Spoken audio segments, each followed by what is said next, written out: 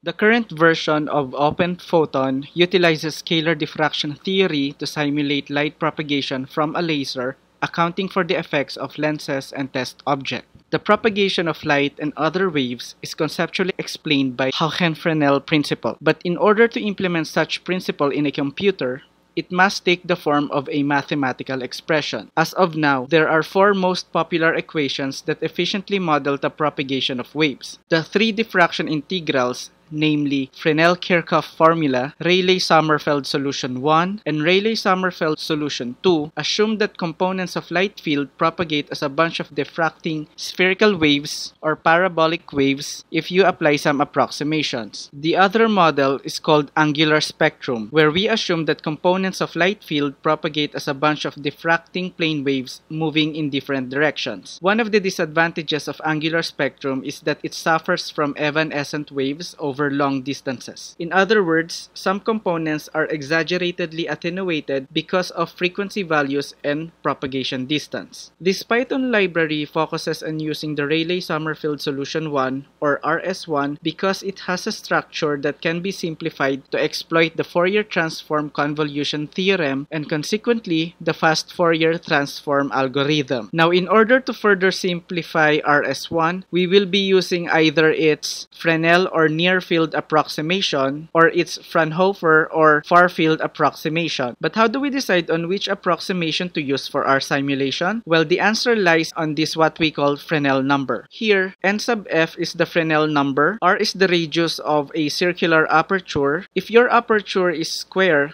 then r is its half width. Lambda is the wavelength of your source field, and z is the distance to the observation plane. To calculate Fresnel number, consider this example. If the laser beam travels in the z direction, then I can position the xy plane in the source plane that coincides at z equals 0. In this setup, let the z value be the propagation distance. On the xy plane, the laser has a side length of L and the aperture radius is r. If the aperture radius is 2.6 centimeters, the light source has a wavelength of 500 nanometers, and our propagation distance is 1 meter, then the resulting Fresnel number is 1352. Based on some references, if the Fresnel number is way less than 1.0, then we use the Fraunhofer approximation. Otherwise, we use the Fresnel approximation. And since our sample setup is within the Fresnel region, we will be using the Fresnel approximation.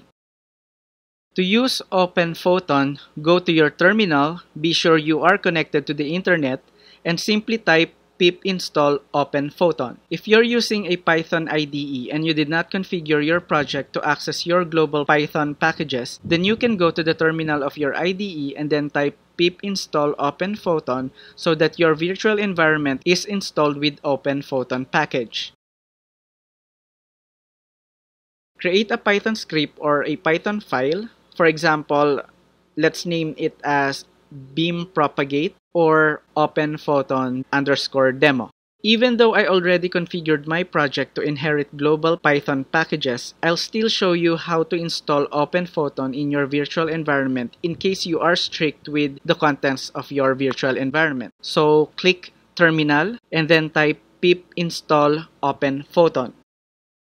Let me close this project panel to focus our view on the editor. After that, go back to our editor and type import openphoton. Now, to avoid repeatedly typing openphoton, we use the as keyword to shorten it to OP.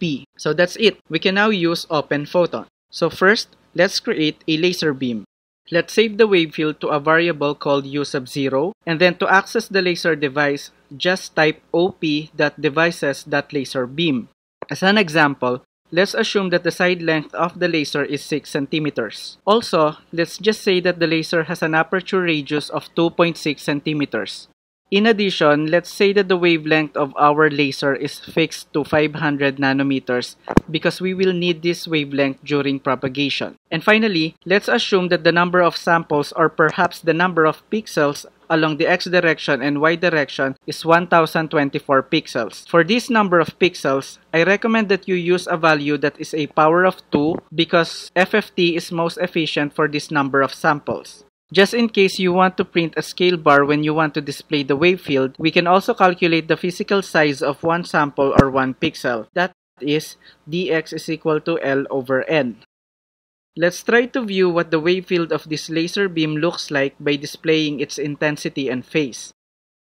Let's import matplotlib. If matplotlib and matplotlib_scale are not in your virtual environment, fire up your terminal and pip install matplotlib and matplotlib_scale. Then import matplotlib.pyplot as plt, and from matplotlib_scale import scale.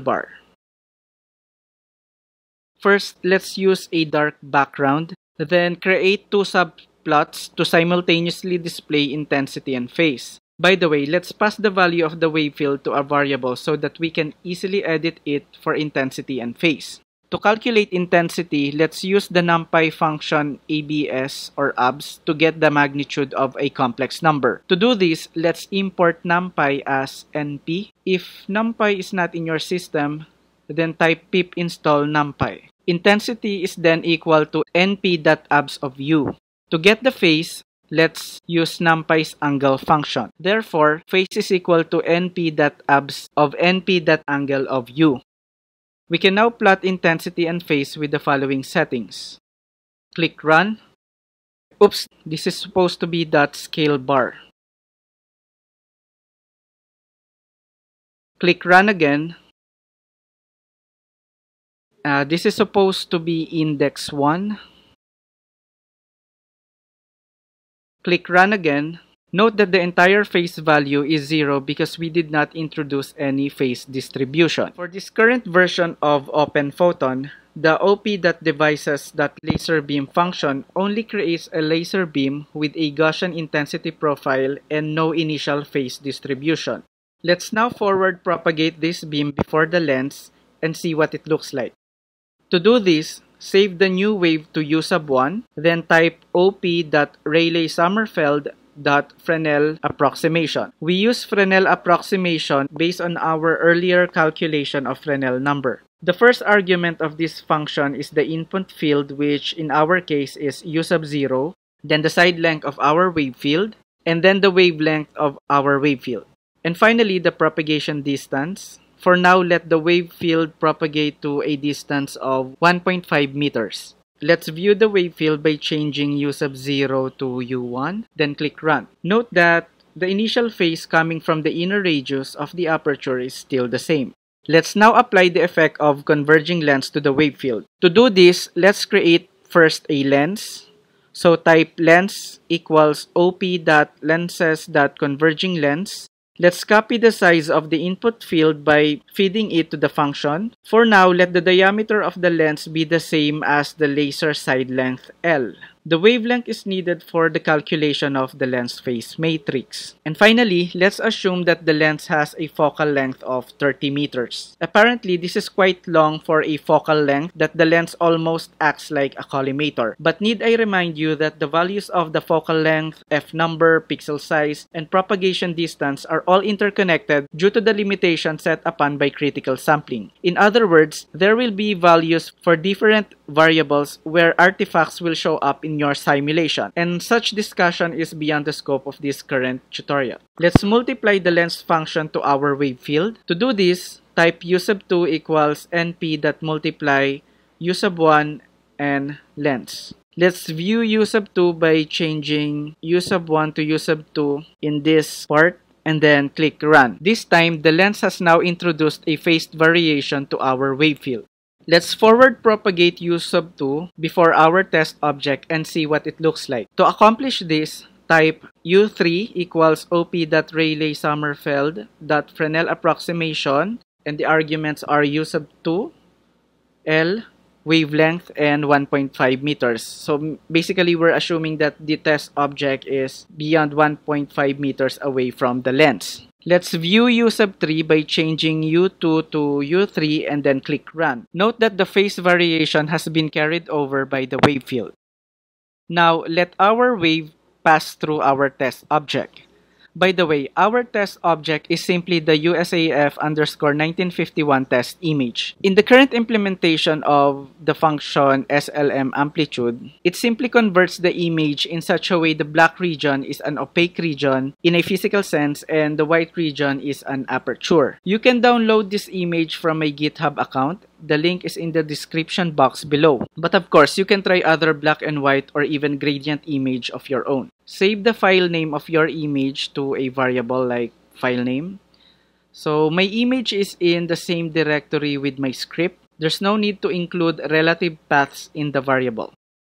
Convert this image into a numpy array by using the SLM amplitude function. In terms of code, this function simply converts an RGB image into an array of real number from 0 to 1. 0 being the color white, 1 being the color black, and in between are the grayscale values. I just set the number of pixels to 1024. Then simply multiply our test object to our wave field. So we do this by typing u4 equals np.multiply u3 and the test object. Let's view u4 by changing u3 to u4 in this part and then click run. Now our test object blocked most of the amplitude from our initial wave field. Let's forward propagate u4 and maybe at a distance of let's say 3 meters. So to accomplish this, type u5 equals op.Rayleigh-Sommerfeld.Fresnel approximation. Our arguments are u4, L wavelength, and of course the propagation distance, which is 3 meters. Let us view this wave. Change u4 to u5, then click run.